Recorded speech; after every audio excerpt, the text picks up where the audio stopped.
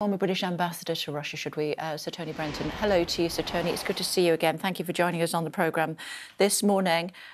First of all, should we just start with the latest situation in the Donbass region? It does look as though, initially when the war first broke out, we thought this was the region that Russia would be most interested in. They had a scattergun approach, but now consolidating in that area. How surprised are you? Yeah, no, I'm not surprised. This has been pretty clearly coming for a few weeks, as the Russians have been, after failing in their initial assault on Kiev, have been reorganizing to go precisely for the Donbass. The Donbass is the logical place for them to go for. One of the claims they've made in launching the war was to protect the population of the Donbass from what they describe as Ukrainian genocide. I'm sorry. That's okay. As long as it's not President Putin, we can wait. No. Okay, I've killed it.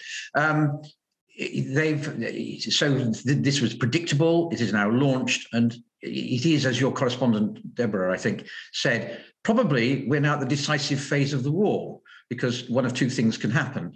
Either they succeed in the Donbass and take that region, in which case they've got a huge negotiating ploy.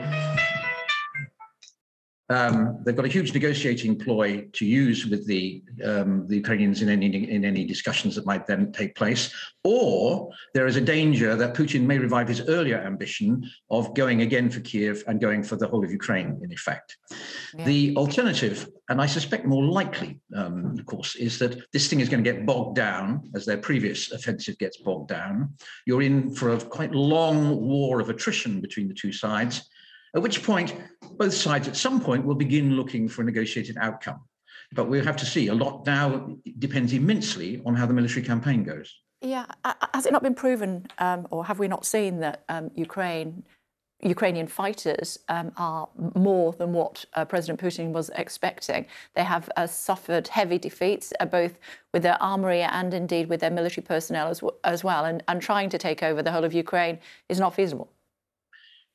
Well, it was not feasible on their original approach, which was to send their troops in every possible direction.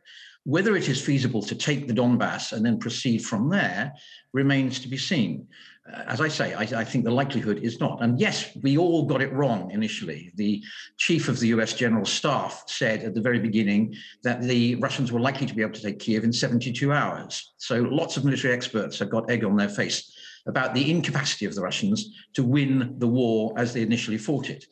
The big question is whether they've resolved the incompetence that they showed the first time round. They found themselves, as you said, up against a much more effective and cohesive and high morale Ukrainian armed force than they expected, and also a Ukrainian armed force which has been massively armed, and the UK has had a lot to do with this, by the West, which has made a very big difference to their ability to advance. Talk to me about, we said that you were the ambassador to Russia in, I think, 2004 to 2008, I think. That's right. Insane, yes. Mr. Ambassador. I'm sure you must have met Putin in that time.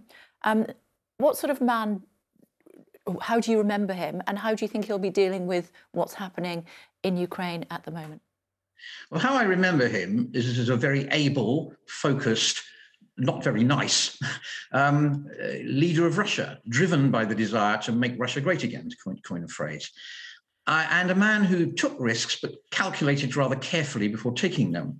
Very clearly, the Putin we're dealing with now is in some significant ways different, that he has launched this, he's taken this huge risk of this war. I think he's been brooding over his isolation during COVID about Ukraine, which he sees as central to making Russia great again, and has launched this war, which it looks very unlikely that he can win on the terms that he originally set for himself. So he's disappointed, I suspect. He's angry. He's talked a couple of times about going nuclear, which would be a very big threshold to cross if he went for it. But I wouldn't rule it out entirely if things go very badly wrong for him.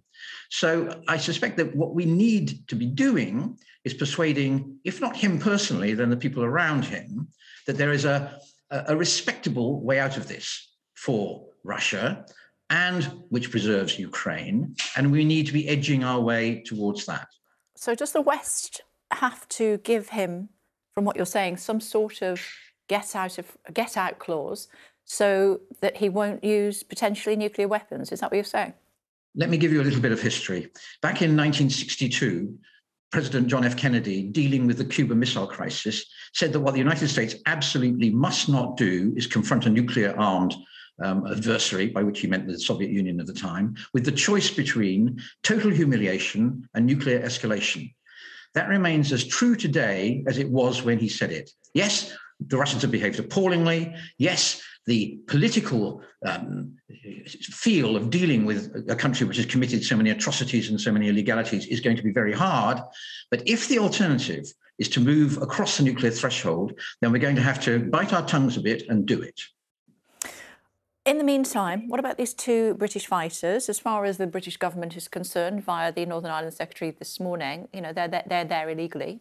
And it does sound as though they're on their own for now. Russia wants to do a deal, a prisoner swap deal, if you will, with a Ukrainian MP, former leader of the opposition in Ukraine. What do you think Putin will do about these two? I think he probably sees them as negotiating material for use with us. We, in Putin's eyes, are among the most rabid of the West's opponents to Russia. They are useful for discussions as part of what eventually we all hope will be a peace negotiation. There are some things we obviously need to be doing. We need to be seeking consular access to them to make sure that they're being treated decently. We need to make it clear to Putin that indeed their fate will form part of whatever negotiation we eventually end up in. And if they are maltreated, then that will form part of our attitude in those negotiations. But in terms of getting them out quickly, barring a real change of mood on the part of the Russians, I don't think that that's very likely to happen. OK. So, Tony, fascinating stuff. I'll let you get back to your phone call. Thank you very much indeed for joining us. Sorry about that. Much appreciated. Not at all. Thank you for joining us. Right. Bye.